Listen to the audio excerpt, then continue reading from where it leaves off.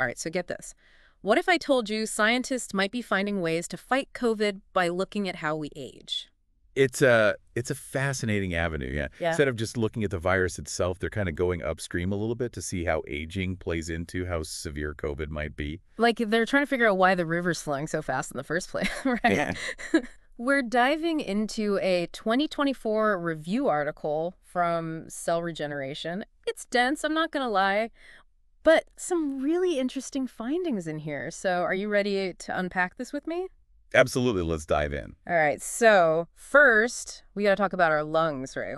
You know those things we totally take for granted? And what's interesting is that our lungs are actually some of the first places we really see aging. Really? Yeah. I guess that makes sense. I mean, you don't really think about your lungs aging like you do your skin or like your joints or something. Exactly. And this article highlights how as we get older, our lungs naturally become less efficient at repairing themselves. Right. And so we start to lose these key lung stem cells, Yeah. like basal cells, Hmm. that are crucial for that repair. Okay. And the cilia, those little hair-like structures that help sweep out mucus, Right. those get weaker over time too. So it's like everything's slowing down, getting a little, I don't know, rusty. In a way, yeah. Yep.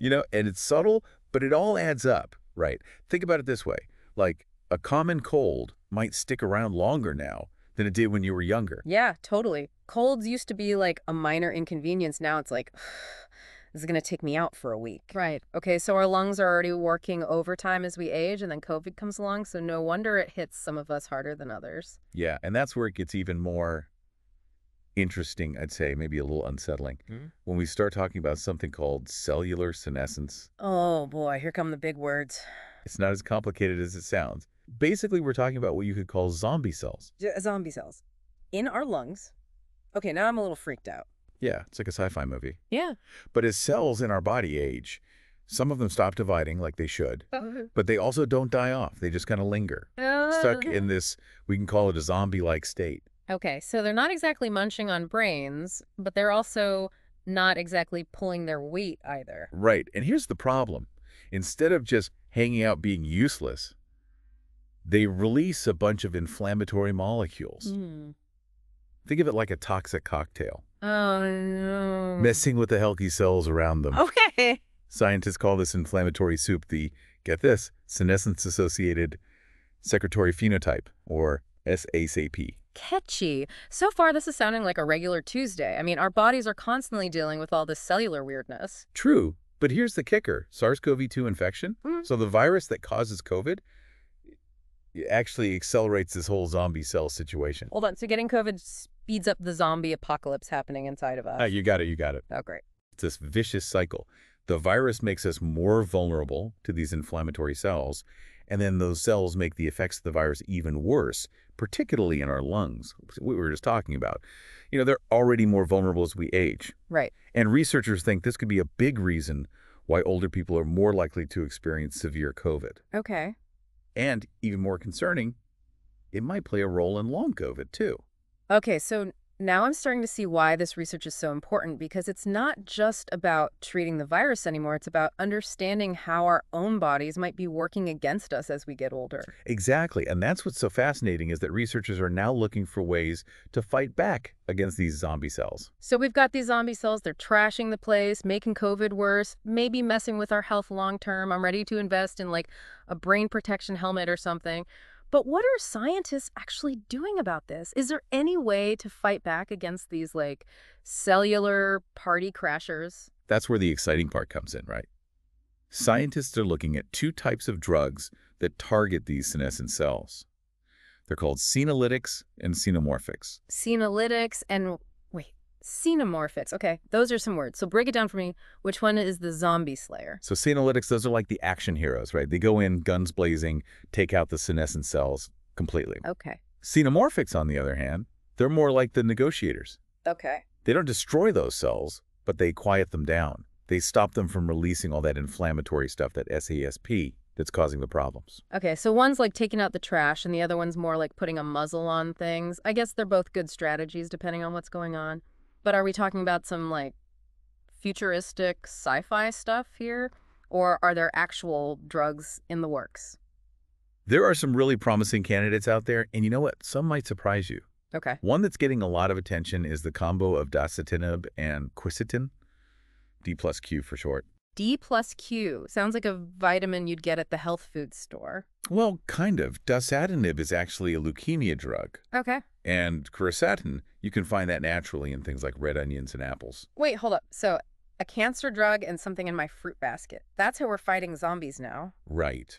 Sounds a little strange, but that's what's so cool about all this.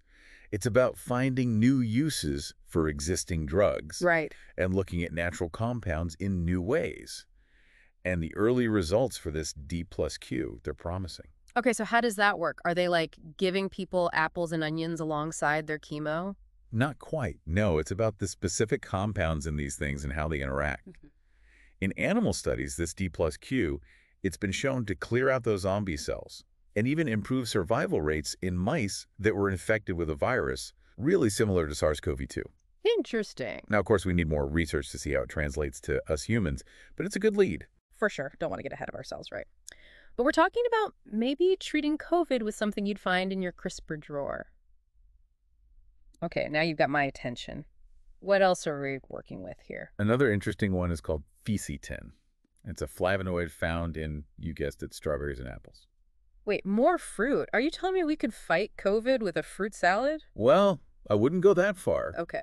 But interesting, right? So quercetin, that acts as a senolytic. Okay. And in studies, it's been shown to reduce inflammation, improve those survival rates in mice infected with that same virus, that SARS-CoV-2-like virus. Okay, I am adding eat more fruit to my pandemic preparedness list officially. Good idea. But just to be clear, we're not saying that munching on strawberries is going to cure COVID. Yeah, no. It's more complicated than that. We're talking very specific compounds found in these things, and they need to be studied in a very controlled way to really understand them. But it does kind of show you the power of nature, maybe, right? Sure. And that maybe we could find new treatments in unexpected places. Totally, yeah. So, okay, we've got this potential 1-2 punch with the D plus Q, maybe an assist from quercetin.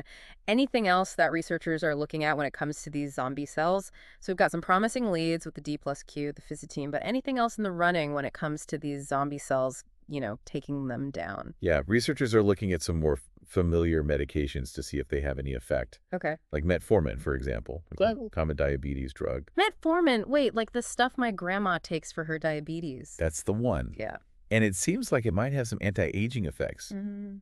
Maybe by calming that inflammatory storm that the virus triggers. Okay, so first it was onions and apples, and now we're talking about my grandma's diabetes meds. This is wild. It's like scientists are raiding their kitchens for COVID cures. But no, seriously, this is giving me hope. If something as common as metformin could help, that's huge, right? Yeah, it's definitely a promising area of research, although we always need more research, right? Of course, yeah. I don't want to give anyone false hope or anything. But still, who would have thought we'd be fighting COVID by targeting aging itself? It's kind of like rewriting the rule book, isn't it? Yeah, and that's what's so exciting about this research, is that it could have implications way beyond COVID. Right. We're talking about potentially changing how we approach all kinds of age-related diseases. So instead of just treating like heart disease or Alzheimer's as we get older, maybe we could target the aging itself. You got it, yeah. Yeah. Addressing the root cause instead of just playing whack-a-mole with symptoms. Wow. If we can figure out how to manage this cellular senescence thing, maybe tell those inflammatory zombie cells to just chill out a little bit. It could really change everything. Wow, that is a game changer. We started with, can we fight COVID with anti-aging drugs? And now we're talking about like extending lifespan, health span for everyone. And that's the beauty of science, right? You go deep on one question and it opens up a whole universe of other ones. It's a really exciting time to be following this stuff. It really is. So for our listener who's been on this journey with us, we know it's been a lot, but we hope you're walking away realizing that scientists are uncovering some really fascinating links between aging and how bad your COVID might be. But even more importantly, that they're developing treatments that target aging itself. Treatments that, like we said, could have a huge impact on how long and how well we all live. Absolutely. So, I don't know, it kind of gives a whole new meaning to the phrase aging gracefully, doesn't it? Like it, yeah. This has been an incredible deep dive. Really appreciate your insights on this. We're going to keep an eye on this research for sure and bring you updates as they develop. But until then, thanks for listening, everybody.